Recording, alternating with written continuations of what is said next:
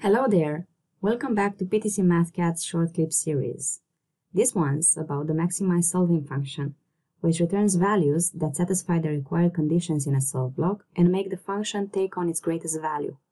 We're going to solve an optimization problem and need some things.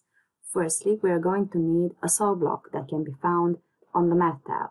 Then, we're going to need a couple of operators such as greater than or the equal to operator. And lastly, we're going to need to use some functions, more specifically a solving function located in this solving panel on the functions tab, which will be for today maximize. The given problem is to maximize the volume of a box with a total surface area of 100 squared inches.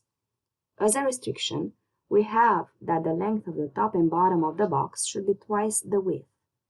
For engineers, this means that the box could be a container used for storage or transportation of its content, and there would be more constraints such as weight or material strength, but in this example we'll just keep it short to understand the thought process and work out our problem in Mathcad.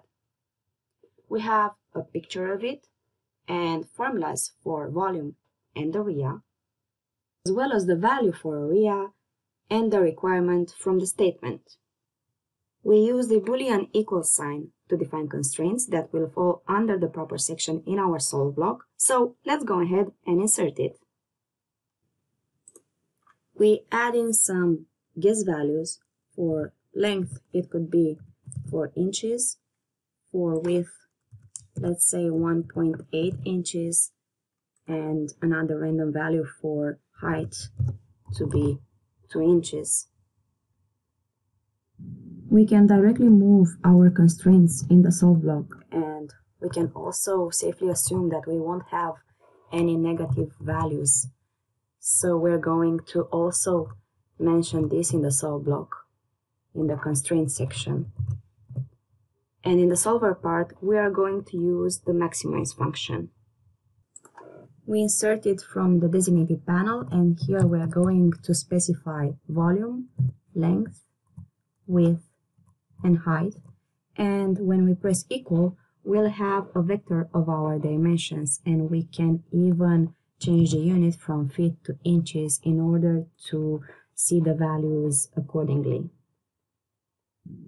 Now we put our cursor to the left and insert a 3x1 vector, and assign the solution to a vector of length, width, and height. So if we now want to see the values individually, we can call them by their given name. And again, modify the unit. Thanks for watching and see you soon.